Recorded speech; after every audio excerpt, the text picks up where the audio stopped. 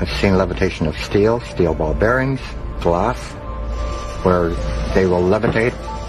Unbelievable. I've seen electricity go right into the objects and a million pieces just fly apart. In fact, using only 75 watts of energy, enough for a small light bulb, Hutchison made a 60-pound cannonball rise off the table.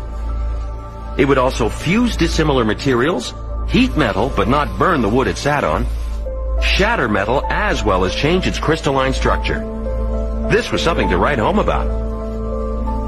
Beginning of 1980, experimenting with all the electromagnetics and electrostatic equipments I had at the time, I started to notice some very, very unusual effects, such as a room being filled up very quickly with multicolored lights, steel bars sitting on wood and not causing any fires, metal turning to jelly, things levitating and jumping off to the ceiling, or simply go up, hover, and then fall back down.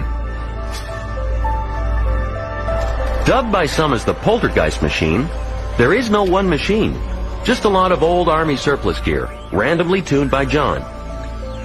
No one knows how it works. John has apparently figured out the right combination of radio waves and electrical energy to create the effect. If it could be proven, its impact would be huge. You'd have to rewrite most of the science textbooks, especially the part about... An example of this kind of random event happened in 1989 when a visiting Vancouver news crew was setting up at John's lab to film the Hutchison effect. The target area was that yellow crate with the metal objects. But to everyone's shock, a sponge in the back of the room took off into the air and then fell back down. John didn't actually see it and was genuinely surprised. Like that, it went up and hit the ceiling 1 second, maybe 2 seconds, and then came down. Kidding. No. Well, some time ago I was doing some testing and got into some big trouble after I levitated a toy UFO and some other objects. Apparently, John's experiments were lifting objects in nearby homes, and the neighbors called the police. The police came full bore in here with engineers, inspectors. They photographed all the equipments very carefully. It's almost like if you called in a cleaning crew. They didn't touch anything. It's like they made everything look neater for some strange reason. It seems like someone in the shadows still cares what our hero is up to. Frustrated by authorities and lack of recognition, John has been spending time developing his new project, batteries that last forever, based on the somewhat bizarre zero-point energy theory. Followers of this theory believe that all physical matter floats in a sea of energy, which, if collected and converted into electrical power, could more than meet all the world's demand for energy. I feel everything has a life force to it, because I tend to visualize that atoms are a whole universe, and when they're combining one atom to make millions, if not trillions of them, you have a piece of metal, perhaps. Every time you run your hand across a piece of metal, you're taking off several million atoms at a time. To demonstrate how energy is everywhere, John uses rocks from his neighborhood and in 2 hours makes a zero-point battery strong enough to power a pen light. I make sure it bonds. Almost 1/2 electron volt. This is better than a conventional battery, simply because it never runs down. So with these things, they could last approximately as long as minerals last, up to maybe 1,000 years, unknown. Realizing his batteries could help solve the world's energy crisis, the Japanese have embraced John and funded him to build his bigger crystal-based models.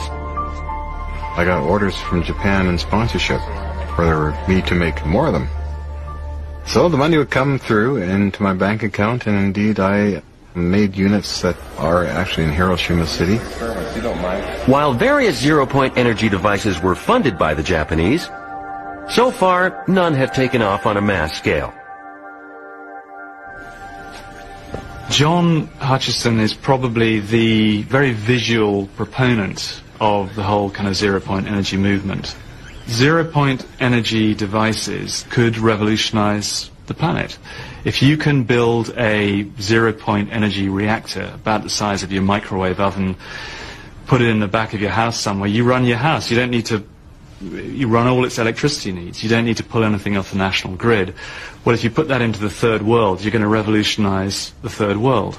That is as much a threat to some people as it is a benefit. And as far as the Hutchison effect goes, I'm rather disturbed that the U.S. government and aerospace corporations has it. The concerns of it being used for an evil force by the military-industrial complex disturbs me quite a bit. I like to see it used for the helping of nature, because there's so much pollution going on with nature. Mankind tends to want to fight each other all the time with wars, whereas Mother Nature rolls on with great energy and power. It's absolutely essential for the world and survival of the world that we get off petrochemicals. Failure to do so, it really threatens our national survival.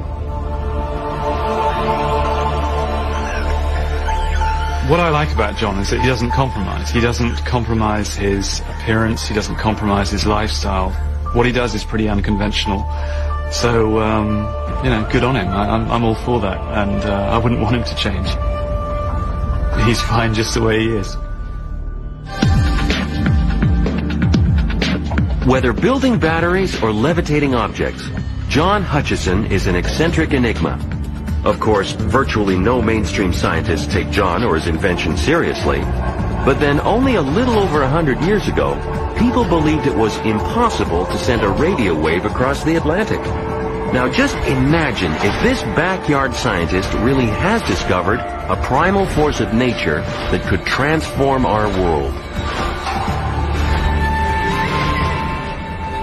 I am only taken seriously by the military scientists. The academic scientists really don't know what to make of me. Well, to say a lot of other people too don't know what to make of me. I'm just a different person, and I'm kind of happy with myself.